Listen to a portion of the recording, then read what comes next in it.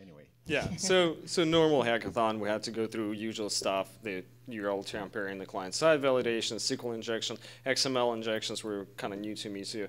XSL, forum cryptanalysis to a bit, and then brute force attacks, and even go to DOSing an application through a known vulnerability in that app. So normal hackathon stuff.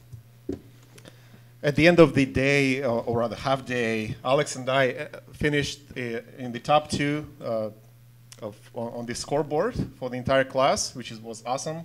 Hey. or so we thought. But we asked. Yeah, we said, so what's the perfect score? And they said, oh, the perfect score is 11,000. You guys, just barely scratching it. And they also said nobody ever got to the top score. So we thought, oh, okay. Sorry. Yeah, Security Innovation was also kind enough to leave the environment open for a few more days. And they basically told us, go home and keep hacking and keep learning. And that's what we did. We went home and kept finding and exploiting those vulnerabilities in this web application. And both Alex and I, separately and combined, we got to 9,000 plus points. Much better. But yeah, we still didn't hit the tops, and I was like, come on, you've challenged us, we gotta get there. And we're sitting there, it's Sunday night, it's like 8 hours left till they turn off the servers, and we're like, let's just, try something else. Let's just keep scratching our heads. And they said we're gonna turn it off on Monday morning. Yeah, so what do we do?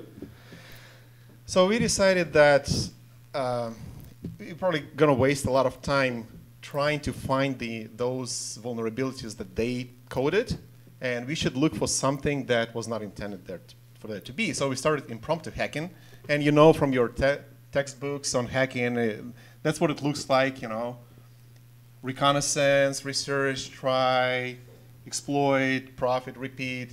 But in reality, it's a lot of frustration, trial and error, some alcohol involved, maybe other substances. Yeah, you've heard on today's talk, if you were in the keynote, I mean, it's rarely this textbook example. It was just a lot of bashing and drinking. Yes. Good. All right, so I'll give a quick foray into how hackathons are built. So for those of you who haven't been on the other side of things can understand. By the way, there's a talk in 30 minutes. 2 o'clock. Right, Topper is talking about how he put together this CTF for this conference. So if you're interested in actually learning how it's done, then go to that talk too. But in reality, it's built by hackers for hackers, right? So obviously they know all the other vulnerabilities, and they're not just going to leave you with a privask. So they shut everything tight, and obviously the training company, they wanted to make sure that they keep it all closed. And as we realized much later, what we were dealing with, there was a bunch of hardened AWS Linux boxes that had no normal tools, you can't just run Netcat and be happy there. So no extras, all the challenges, everything was hard-coded into the app and compiled. There was no databases, no text files, nothing to tamper with, and no public inbound except for port 80, no outbound either. So it's like, oh man, that's really tough. Yeah, so we looked for those things like open ports and nothing. And finally, we realized that some of the URLs have this .action extension. And I think Alex said, oh, yeah, this looks familiar. I bet they use an Apache Struts. Yeah. OK, awesome. Anybody heard of Struts? Recently? No. Well, yeah, so we left the slide in. It was done earlier. But obviously, it was in April, right? No, we were doing this like end of March. So, yeah. We're browsing, going after the exploits and looking at certain exploits, and we come up against this thing that's, CV 2017, and remember this number 5338. Apparently it's 5638. I can't read English. All right, so it's a CVSS score 10. It's like, all right, and it's fairly recent. So how about we try it? It looks like Struts is there. Yeah, so we thought, why not? Maybe they haven't patched yet. So it's a couple of weeks after the actual release of the vulnerability. So we ran a tool called Metasploit. framework, and they already had an exploit for that. I mean, we just searched for struts, and they had 6 or 7, and this one was the most recent. And we just put the parameters, the host name, the port. Yeah, and we're like, hey, we're going to have some time to sleep today, too. Yeah, so we said, OK, Metasploit is going to do it for us. And it kind of did. So when we put the check command, it said, yay, target is vulnerable. Awesome. Not quite. Yeah, well, it said vulnerable, but then when we tried creating sessions, nothing happens. Like, you can't get out, we can't communicate, nothing. It's like, so the only little piece of information we had is like, it says it's vulnerable, so hopefully it's not lying to us. It's promising, but we cannot get shell or remote command execution. So we started looking into that. You're good. Okay. Yeah. So we first of all, we trying to understand how Metasploit was checking that it's vulnerable. So we ran the traffic through intercepting proxy, and we used burp here. On the top, you see this is the request that Metasploit was sending, and on the bottom is the response. The request is looking kind of funny, but the highlighted text is what's important. If you look closely at this, you can see it's looking like Java. It's calling a certain Java method, system get property with os.name parameter, and then it puts the result into just a random header. And on the response, here is this header with the value. So it is running a Java method to get the operating system name and returning back to Metasploit. That's how it knows that it's vulnerable.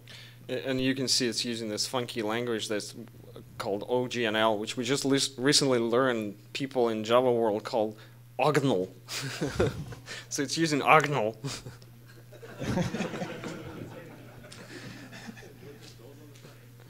All right, so the next thing, pop open, find the exploit, open up the Ruby exploit, the Metasploit is running, and start reading the code, and it's like, how does it work? How is it checking? And you can see in this Ruby code, it's putting together the ognal thingy, and it actually what it's doing internally is it goes over and starts setting up the Symfony. Ognal is a library that Apache has and developed for internal language processing. This thing comes up. It's kind of obscuring this, but well, so you'll see later too. Well, not here later. It also goes into setting up excluded classes. Basically, it removes all the security precautions that Ognal has internally. Just basically saying clear this stuff out, and go and pop the OS name system property into the header, and then return that header. Now, this thing worked, the check worked, the exploit thing didn't. So we were tasked with, now we need to make this thing work somehow. Yeah, we wanted to get something useful running on the server. So we tried a few things, and of course, we did not intend to write something in Ruby. No. Well, instead, we used the curl command, or curl, which is a really nice little tool that can send any kind of HTTP request and show you the response. So in this case, we built a curl command to send a request to our vulnerable server, and this is the header that is custom. And as you can see, we're trying to run a remote command basically with reverse shell. Right, and it's a bash reverse shell. If you're not familiar with this is the thing to have. Like, if you don't have netcat, that's the way to get a reverse shell. If you have outbound network. And it didn't work. All right. So the next thing we've tried, all right, let's try to just find a file and read from a file. So we built in some Java code into that and put a file, and we were able to actually get and read and put something into one of the headers to return the content. So it was like, all right, so we're getting there. So we could get the bits and pieces. We also tried to write a file. So we sent 2 headers instead of 1, and one header contained a base64 encoded file content, and then the code here got that header. If I can read it, it's difficult to read. Here it is. And then it would decode and then write to a file. and then we were hoping that we would just execute it on the server and get something. I don't know. Yeah. Maybe it worked. We had no way to check. Right. It was, the server was always silent to us. And then it took a little while, and that dawned on us. Yeah. Yeah. So we kind of realized that we overcomplicating things, and it should be easier than that. And after a couple hours, maybe 3-4 hours, we came up with this. And this is the end result of our hacking. And what this little script does is it does some prep work. There are some variables, with server name and the path to the application on the server. It creates just a file name with a timestamp, and we use that file to. So we know we can run a command on the server. The problem is how do you get the result of that command? Because the server cannot communicate back to you. So we thought, okay, this is a web server. Why can't we just run the command, redirect its output to a file, and then just retrieve that file from that web server? And that's what we tried. And surprisingly, it worked. So here we just, the $1 is the command that we run, and it redirects to our output file. And blah, blah, blah, runs the process. And we don't care about the process anymore. We just want to wait for it to finish. And then on the bottom, this little curl command on the very bottom is just a plain HTTP GET for that file, the name of which we know, because we created it ourselves. And then we went all out. So once we got this going, yay, let's exfil everything we can. It's like, hey, let's go out after, get Etsy, get opt, get a user, get, all the content from the server we can get, and we got everything. Yeah, basically we run commands to read everything that web user was able to read. Yeah, and the most important thing that came was the content of the actual hackathon. That was the WAR file, the web application, Java compiled code. And obviously, what do you do when you get a compiled code? Well, you decompile it, and JD-GUI is an excellent tool. Decompile, look at it, see those add completed challenges, and see those unique identifiers for those add completed challenges that are sent to their CNC server. And it's like, all right, I think we got there. Yeah, so we basically we just took that decompiled code and looked for all these add completed challenge occurrences with those unique strings, and we built our own Java class that we were hoping to run on the server to just execute all these methods. And by doing that, it would send the commands, not the commands, but messages to the main, to the scoreboard server to register that we finished them. And since we got all their libraries too, we just compiled against their libraries. Like, we don't care. Just And then the next thing was, how do we upload? How do we run it? But thankfully, they also they had an upload, vulnerable upload page that we abused. And intentional. Yeah, and actually that was intentional vulnerability. But we put it as text, fake text, and renamed it with our command. And the next thing was, hey. Look at those timestamps. You see how fast we hack? It's like getting 2,000 points in 4 seconds or something. Yep. Yeah. Yeah.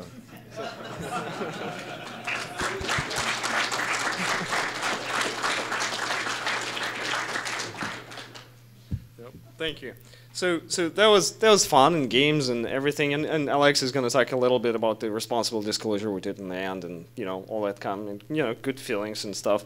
But we wanted to talk about a little more profits. So here's another example. This is a training program. This is another sort of a hackathon training program, and it's awesome. It does pretty well. It's from ISACA. It's cybersecurity and access, and what it does is also you complete a challenge, and then it also reports your CPEs, like the time you spent on hacking it, and submits on your behalf. And I thought, that's an interesting way. Let's see what I can do with CPEs. So I did a little more. So that was another hackathon. It was a different bug. It was shell injection. It was actually, shell injection into Nmap. But there, you can do something else when people submit CPEs on your behalf. You can submit a little more. So I thought, hey, I spent a lot of time thinking about it, maybe. So for 2 hours of work, you got 20 hours of CPE. Yeah, nice. that's fine. Nice profit. Yeah, but you know, if we were smarter.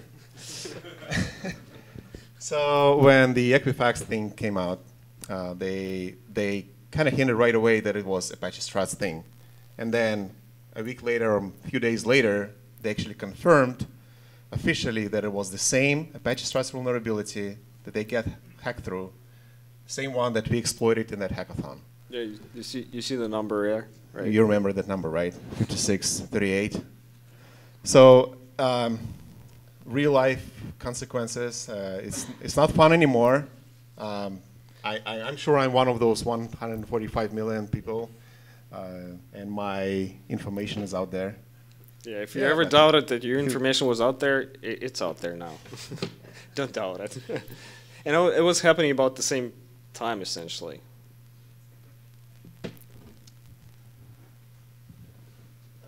All right, so yeah, quickly, what does this whole thing mean to you if you're not, putting together hackathons? Obviously, you got to know what's deployed in your system. You got to watch for the recent CVEs, and you got to understand your application. You got to scan for vulnerabilities.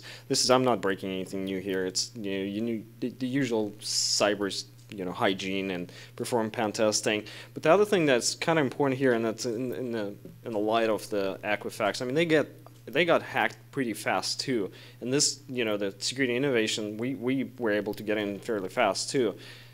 There's a certain period of time before it comes out and somebody hacks in where you can't really do anything. So a second level of defense would have definitely helped. If they had a WAF, a web application firewall that had signatures, at least, filtered out the freaking Agnel thing. You don't need it. Why? Who does use it? And it's like when we were looking at, there's almost no documentation on it either. It's like, come on, use some other method of protection. Know that you're going to be hacked at some point. What's the other thing that's going to stop or at least slow them down?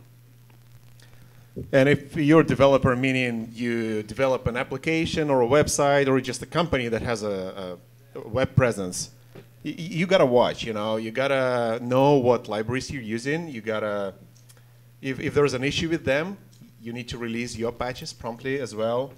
Handle responsible disclosures, meaning somebody comes to you and says, hey, your website is vulnerable and here's how I can hack it. Don't just turn them into FBI, Work with them, because they're nice people, they're trying to help. And that's what we did. Also, we reported this to Security Innovation. They handled the situation very professionally. They told us exactly, they were respectful. They told us what they're planning to do. They asked us to wait on publishing this until they fix it. We complied, of course. And it was a very good experience. I think we sent the report like at 1 a.m. and we got a response 10 minutes later, or? Yeah, from a salesperson. Their salespeople don't sleep. He was our only point of contact at the company, so yeah, anyway. All right, that's a quick summary. Yep. Thank you, guys.